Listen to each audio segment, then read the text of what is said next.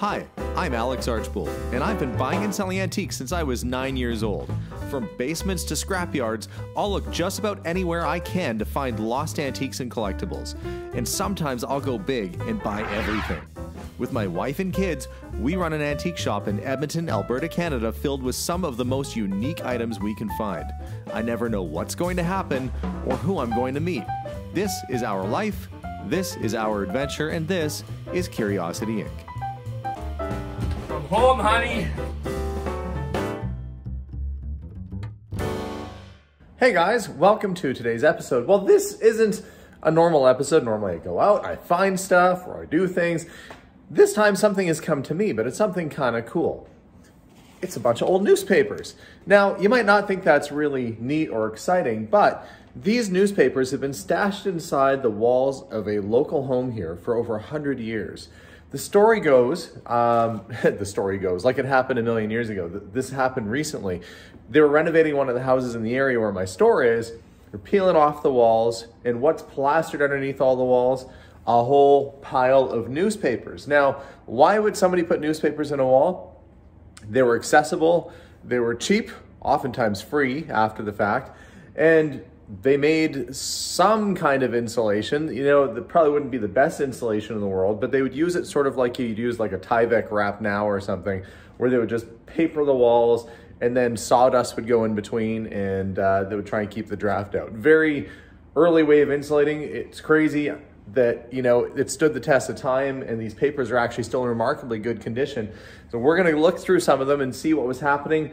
These papers range from October 1927 to January 1928, so pretty cold time of year for them to be doing construction here in Canada, because outside this time of year, which is the time of year it is right now, it's freezing cold. And I can only imagine back then, without the same gear, apparel, and heaters that we have now, it was probably a little frosty.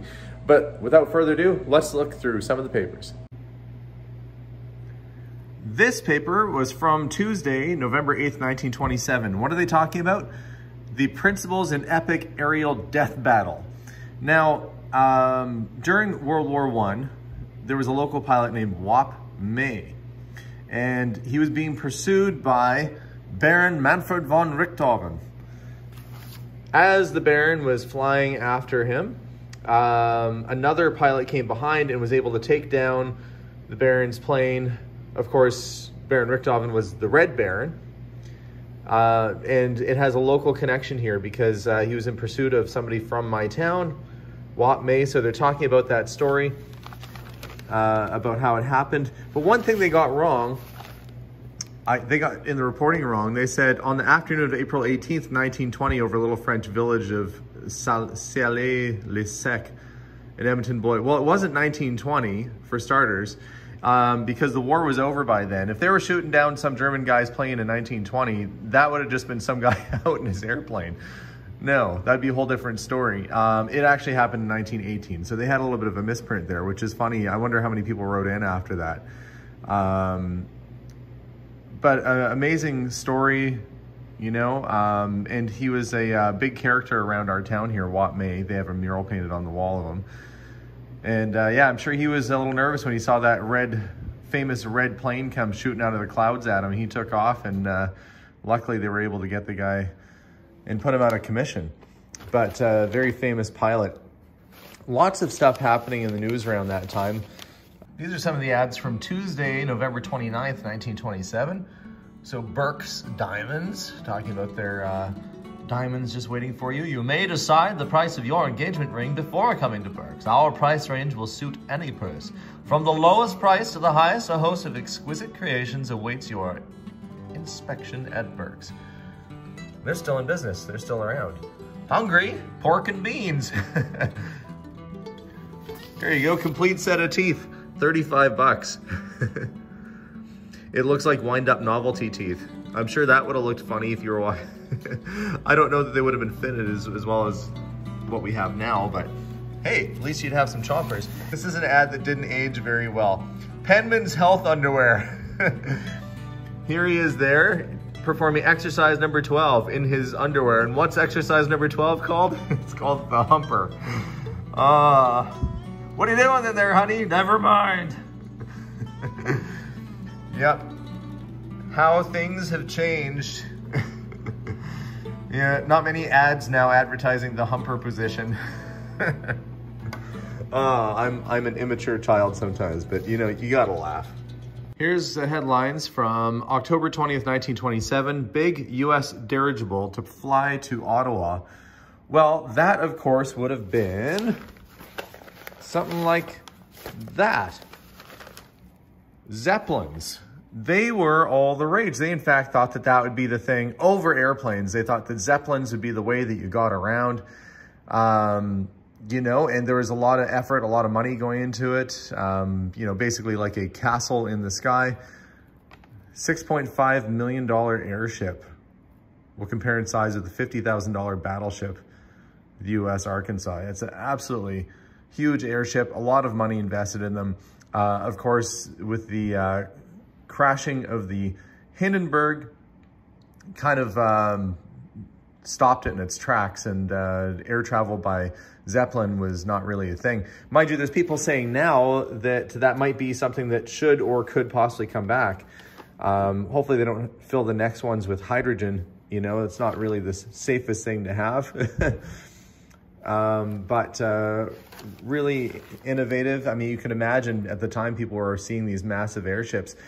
In fact, the concept of travel by dirigible, or Zeppelin, was so popular that the owners of the Empire State Building put out this picture, which was doctored, of the US naval ship docked at the top. Now, they did have some rough plans in place to actually make this a reality. It never happened, but their concept was dock at the top, down at street level in 7 minutes. What a concept. Never happened, but how cool was that? What else is going on? Okay, so we got the dirigibles, Canada facing prosperity era, but look, there's Spirit of St. Louis. There's Lindbergh. So he's at Mexico City after delay. This is during the time of his famous flights, making his trips in the Spirit of St. Louis. Just a really interesting time, you know, air travel was coming in. They didn't know, was it going to be airplanes? Actually, planes at that time were more of a novelty, I guess, than anything, where people were doing these experimental flights to kind of see what they were capable of. This exciting time of air travel drew a lot of interest from many different people, including female aviators like Frances Wilson Grayson. She was the niece of President Woodrow Wilson. She too, an early female pilot, attempted in a storm a flight right around Christmas time, and unfortunately she was feared lost at sea. It is true, they actually used one of those big airships, the dirigible, to search for her, and had no luck. So unfortunately she did not make the trip. It was an icy, stormy day. They said she shouldn't travel, and she went out and sadly did not make it. But you know, a lot of people were really trying to push themselves. Amelia Earhart, Lindbergh, you know, and the lucky ones made it. And if I look down from this article on Mrs. Grayson's unfortunate flight that she was about to take, we see something here. Man had $10,000 worth of liquor in home.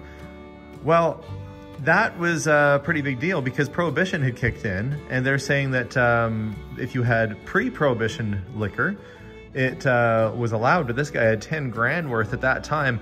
He was doing a little bit more than partying with that much alcohol. Well, here's a neat headline. The Grads will play here December 2nd and 3rd in the arena. The Edmonton Grads were an Olympic level all-women's basketball team. Very early, very prolific. You ever look them up? Pretty crazy stuff. And they did travel all around the world playing. You know, it was a big deal. Not only were they local to Edmonton, but they were all women. And I think that's fantastic that they reached such great heights.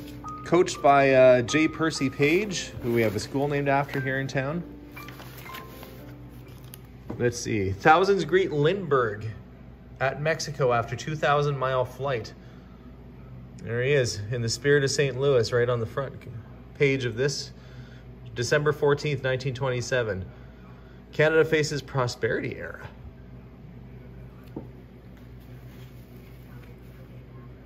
Neato. Program for U.S. Navy, big. $700 million invested. Funny how some things change and some things stay the same. Somebody read this paper and planted it in a wall all those years ago, and now here I am looking through it all these years later. Bet they didn't think that would be happening. Okay, let's check out the real estate. Real estate wanted, acreage. Farms for sale, Stony Plain. We have 160 acres, only 1 mile from town. 67 acres cultivated and cleared. New frame house and log outbuildings, land level, deep black soil. Price $5,040. If you want the one that's a couple miles down the road, it's still 160 acres with more acres that are cleared, and that's $4,500. Must be nice. 160 acres for $5,000, but that was a lot of cash back in the day. Garneau Bungalow, yeah. Houses for sale for $2,600, $3,900. This is all before the Depression, of course, too. Let's see, here's some foreign news. Leon Trotsky, now in total eclipse, is hissed and booed at Communist Executive Meeting, Moscow. Leon Trotsky, former co-dictator of Russia's people, went under a total political eclipse today. He's even threatened with loss of his long connection with official Soviet Russia ordinary membership, among hundreds of thousands of others. Trying to make a speech, and they were having none of it.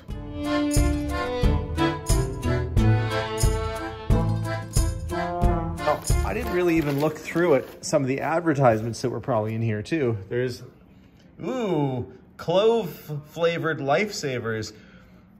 Why is it that men enjoy Lifesavers between smokes? I never thought about Lifesavers as being a counterpart to smoking. And I also didn't think that clove flavored Lifesavers would be a really great deal. Nope, no thanks. I don't think I need to have the flavor of clove, but who knows, maybe it was delicious. Roundtree Plain York Chocolate. This paper's got a little bit of wear. Got Gillette razors. That's quite the range in price. $5 to $75. 75 bucks for a razor back then? That would have had to, man, that would have had to have been solid gold or something absolutely crazy. That'd be a very expensive razor. You better slick your hair back and call you dandy for that price. Shoes, what was the cost of shoes? Shirts were $1.15. Buffalo kids coats, those would be like furry coats. Sheep lined, 15 bucks. Hats for $8. Women's boudoir slippers, 50 cents a pair.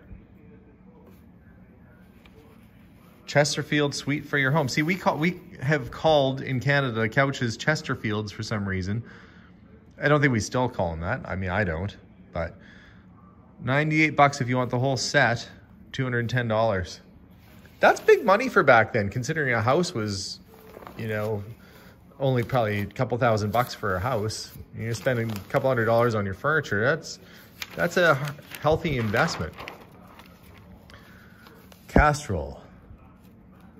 That's an early Castrol oil ad. The finest winter motor oil on the Canadian market today. Yep, because oil gets really thick. Oh, look at this. McLaughlin's ginger ale. They became Canada Dry. A grand old ginger ale. His brother had the McLaughlin car manufacturing company. But look at the look at all the different flavors. Ginger shandy, lemon sour, root beer, double soda. Those sound great. J.J. McLaughlin's. Yeah, makers of the world famous Canada Dry Pale Ginger Ale. Neato. I love looking at old ads. Not only does it give you an idea of what stuff used to sell for back in the day, but it gives you an idea of what things were used for. Sometimes you see ads for things and you realize just how something was made or used. all sorts of stuff happening around town. You know, your usual stuff like infrastructure costs and civil servants being elected, cold weather. Some news is very similar to the type of news you'd have now, but you don't hear much people talking about when a butter expert comes through town. Hey kids, gather around. Mr. Paul Schwartz is coming to town, local butter expert. I hear he's a real smooth talker, that Paul Schwartz. It's an ad. Because we're a dominion we were a British colony, essentially, we ended up with some British newspapers, like this, the Oldham Chronicle from 1927. What are they advertising? Citroens. Again leads the unquestionably the most marvelous motor car value in the world, £225 for a car. That's kind of a nice looking one there. I'd drive one of those, sure, why not? Great looking little thing. £225 to get you a car. You know, you're talking $1,500 for that used Buick a minute ago, and then you got in England. Heck, that seems like a deal. Slipping to the ground when he tried to board a train and got his leg underneath the wheels of the train. Now there's something you wouldn't want to have happen. I'm sure that was probably more common then than it is now. If you're trying to board a train, I don't think you're going to be slipping underneath. Let's see, what else is going on?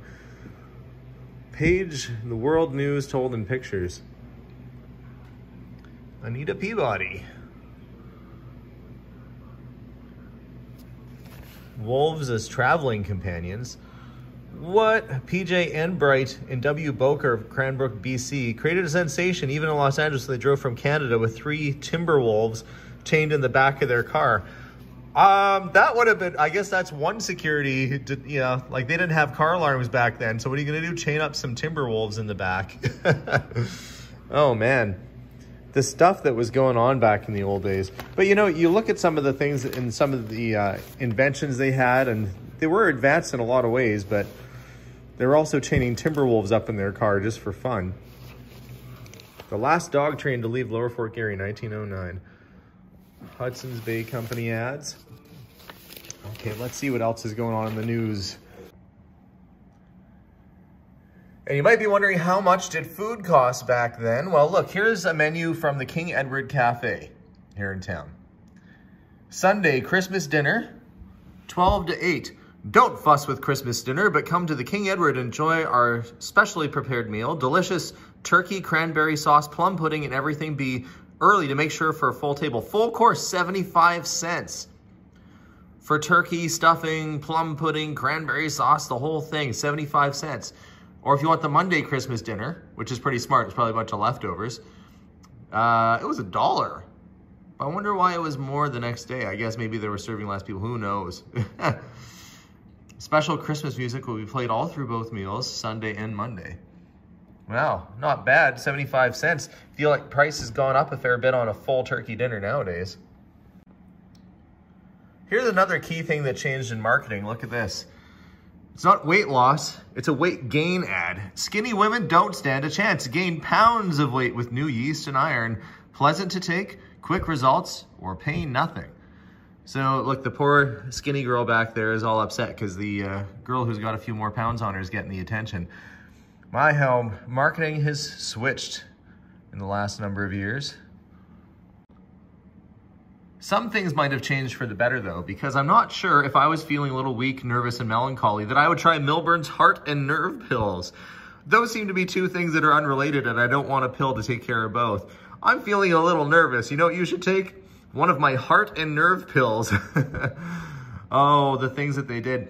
You know, and I did see an article in one of these papers too that was saying a lady was given poison to calm her nerves and died of it.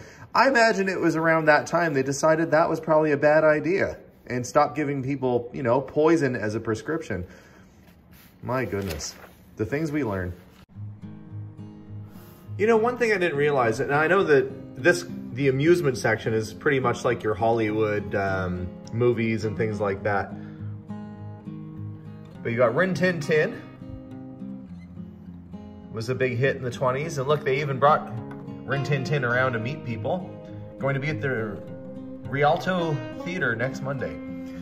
And the Capitol Theater. What were they playing? It was called One Woman to Another. Don't dare breathe it to a soul, but we have it on very good authority that One Woman to Another is the best picture Florence Viter has ever been in. But what's neat about this, and I didn't realize that they did this, it says, look, extra, nightly at 8:30 all this week, the Midwest Studio presents Movies in the Making, written and enacted by local people. See it filmed. $25 given first prize, the winning scenario. So they were making their own movies in the movie theater. They were filming them. And they're actually casting too. Look, wanted young lady, blonde preferred, to take the leading role. Why would it matter? It was black and white. What would it matter if you were blonde? Wanted young lady, blonde preferred, to take the leading role. Apply at once to manager, Capitol Theater. That's a neat part of our history that I didn't know that they were playing that. Look, there's the Gem Theater playing. All these old movie theaters that have kind of come and gone in our town over the years, but I didn't realize that they were making films at the theater too. So it's kind of neat to look through what was once locked away in somebody's wall. A little bit of history. And newspapers and magazines are kind of a great way to learn about what happened in your area or your community or even in the world at that time. That's why it's always fun to look through. So thanks for spending some time with me looking through this stuff today. I hope you enjoyed it. And yeah, as for me, I guess I've got some newspapers to try and sort out and see how many full papers are here. That ought to take me a while. Have a wonderful day, guys. We'll see you all soon, and bye for now.